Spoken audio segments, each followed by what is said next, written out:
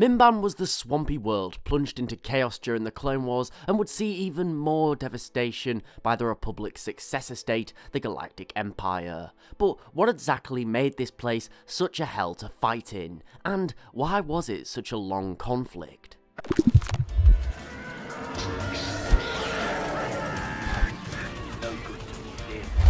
So we can start on a little bit of history around the world. Now, Mimban is a relatively grim world in the expansion region, shadowed by a constant overcast and the surface being dominated by rainforests, swamps and vast mud fields. The world was incredibly humid and pretty inhospitable to most life forms. However, the native species, the Mimbanese and the Greenies, called this world home, and they prospered here, becoming rich from the mineral wealth of the world, particularly off something called hyperborate, which we can assume is some form of fuel source, as in the first year of the Clone Wars both the Republic and Separatists were throwing men into this world trying to claim it for the war effort. Now, the Mimbanese had pledged loyalty to the Republic on the promise of freedom, and they served alongside the 224th and 501st Battalions. However, as we know, this didn't last long. Eventually the Republic was reformed into the Empire, and the droid armies were shut down. 9 years after the war, however, in 10 BBY, the Empire decided that it was time to bring this world to heel and sink its claws into its rich mineral resources. However, now the Mimbanese were in open rebellion, and they had a strong biological advantage. They were being able to disappear into the mud that covered most of their homeworld. The Imperials, like the Republic before them, struggled with this. However, they were now fighting the Mimbanese, and this was disastrous, even with all of their specialist gear. Imperial commanders only had one real tactic, and that was to throw legions of men forward, incurring countless casualties for minimal land gains. They were also been slaughtered by Mimbanese ambushes, resulting in a difficult stalemate, with Imperials beginning to have to be completely entrenched into the world, just to be able to hold their ground. Now, the most obvious reason why Mimban was such a deadly place was the environment. Humans aren't really designed to thrive in these conditions. The mud will have been very thick and likely deep in many areas. It's also very likely that quicksand-like patches would be very common on the world. So realistically, the amount of troops who would have drowned will have been astronomical. Not only this, but the enemy was evolved to survive here, and that didn't only include the Mimbanese and the Greenies, but also any local fauna, that would have probably seen helpless Imperials as a pretty sufficient snack.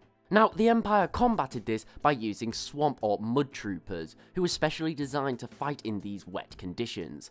However, realistically, this was only helping in a limited way. Although their armor made them better camouflage and gave them some additional protection from the weather, and did allow them to see further in the foggy conditions, their weapons did not. It's reported that many of their E-10 blaster rifles were unreliable, and the humid, muddy environment often damaged them, causing them to jam at the worst times possible. We also have the fact that the thick mud would greatly have slowed down any advance. Anyone who's walked through thick mud before can attest to how much it slows you down, and how careful you have to be not to just trip over. So even in open terrain, where the Imperials traditionally dominated, they were just sitting ducks for Mimbanese guerrillas and snipers. Now, although this was hell for infantry, even the effects of the armoured and air force units were limited.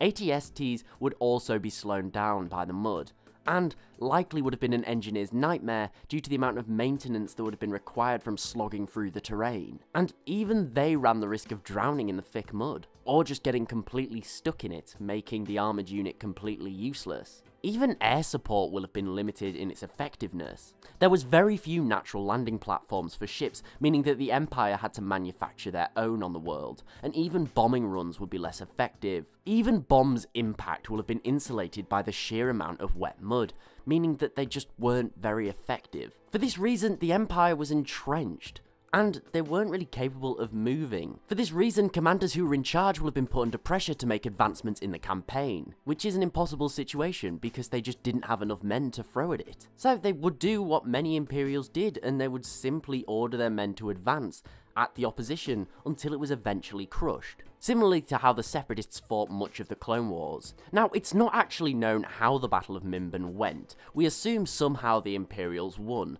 likely cutting their losses and using orbital bombardments and just decimating most of the world.